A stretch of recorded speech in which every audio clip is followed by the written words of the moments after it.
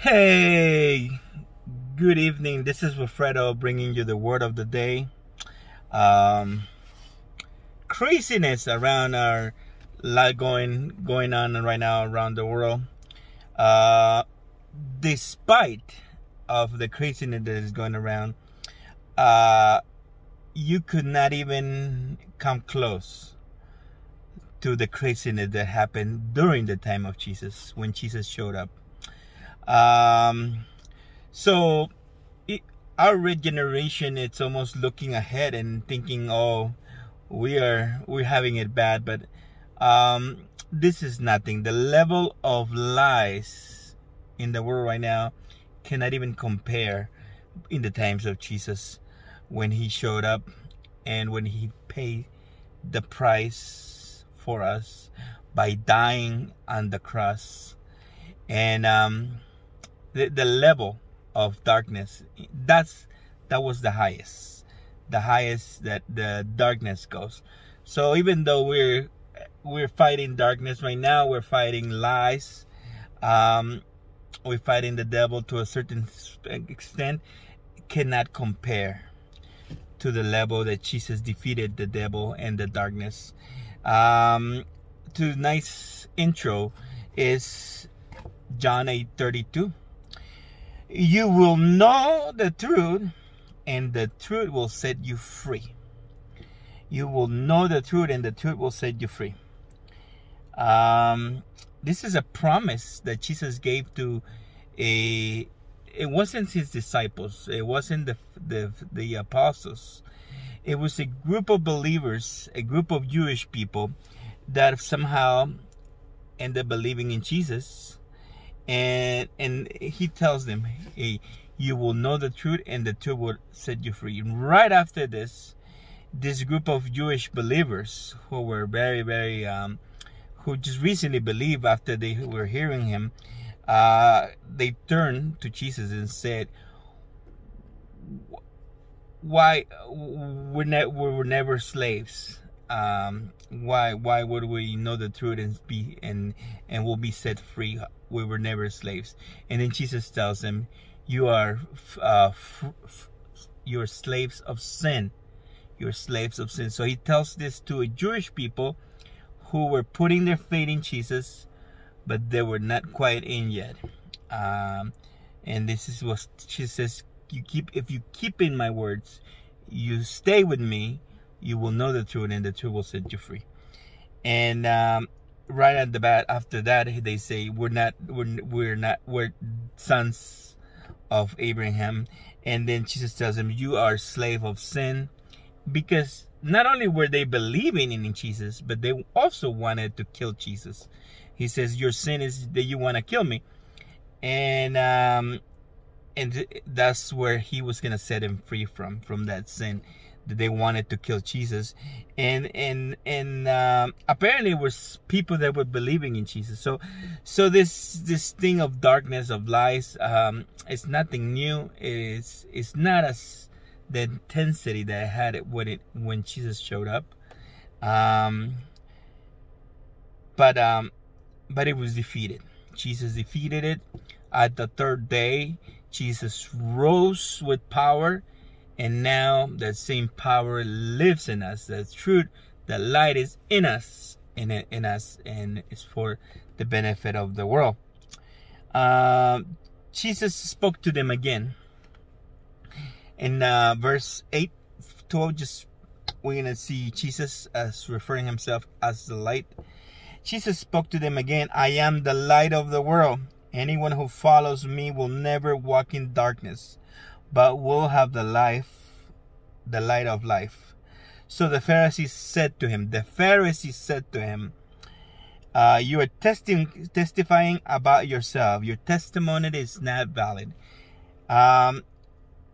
If we were to see somebody in our modern times, this scenario playing out, it would be Donald Trump is the best example for this. The president, how the people judge him. This is how they did to Jesus. They say the Pharisees were one of his own.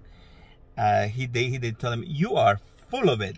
That's what were they saying. That's what they were saying to Jesus. You are full of it, and you're testifying about yourself. Your testimony is not correct. And Jesus tells him, your testimony is not valid. And Jesus says, even if I testify about myself, Jesus replied, my testimony is true, because I know where I came from and where I'm going, but you do not know where I come from and where I'm going. This times, in this moment in time, to be in the side of the Pharisees would have been to be in the wrong side. It would have been it would be the obvious thing to do, because they were the establishment. They were the leaders of the Jewish people, and Jesus was like, it was like almost seen as a rebel, and as a deceiver, as somebody who was claiming something that was too big for him. That's the whole idea of the Pharisees telling Jesus, you're too full of it. We hate you.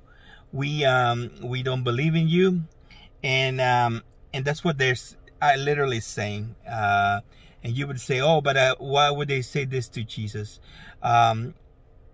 Because we were not there. But like I say, we have an example now. Somebody who speaks truth is seen and is portrayed by the media, by the Pharisees of our time, as a false person, as a person full of himself. And it's sad to see that. But in this time, Jesus tells him, hey, I know where I came from. I know where I'm going. You judge by human standards. I judge no one. And if I do judge, my judgment is true, because it's not I alone who judge, but it's the Father who sent me.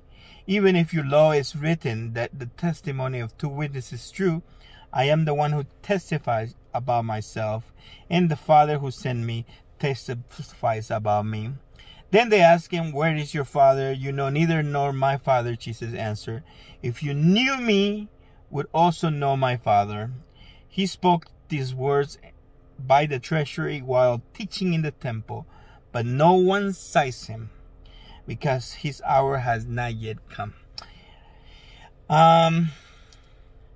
It's interesting when you can understand the Bible, when you can read it, when the Holy Spirit teaches you the Bible, and you're able to understand, to grasp the idea. So this was not easy for Jesus. The awesome thing of Jesus is that he was grace, he was truth coming to the world, and exposing himself to his own, being rejected by his own, because they thought he was full of himself.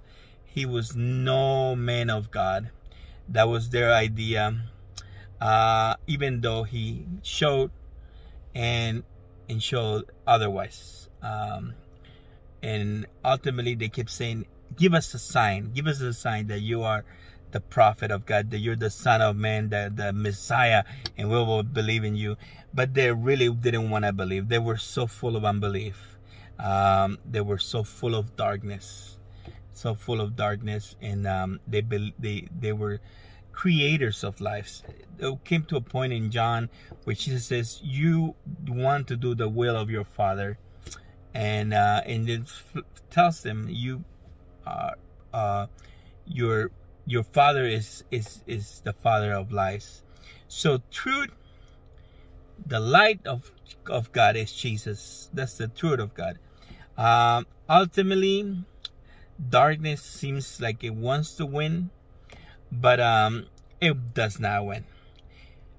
Greatest peak of all times, of all darkness, even in the dark ages, you would think that that was the greatest moment of darkness, but it wasn't then. It wasn't in the dark times, in the dark ages, when the plague killed the 1/3 of humanity. So today, even though we're fighting darkness, it's not as heavy as before. It's not the same. It was bitten before, it will be bitten again. It will not prosper, it will not stand, because darkness has a tendency to destroy itself. Whatever is evil, it just has a tendency to go down, and Christ came to the world for us not to get destroyed, but to go up, to ascend, to go higher, and His truth will set us free from sin, free from the darkness, from the power of darkness, free from the lies of the world, free from sickness, free from death, free from poverty. We will live the life of grace and truth in Jesus' name. So that's the message for today. The light, let that light shine from you to other people, especially in these times of need. We're not fighting other people. We're fighting an invisible dark force, but it's not as strong as the beginning when Jesus was flesh. That was the strongest the darkness, the strongest the darkness was, and the darkness could not envelop the light. There was no way. So they had never will win. They will never win. Darkness has been defeated by Jesus. We had His flesh, we had His blood. We have more than victories in the name of Jesus. So that's it for today. God bless you. I'll see you in the next video. Bye-bye.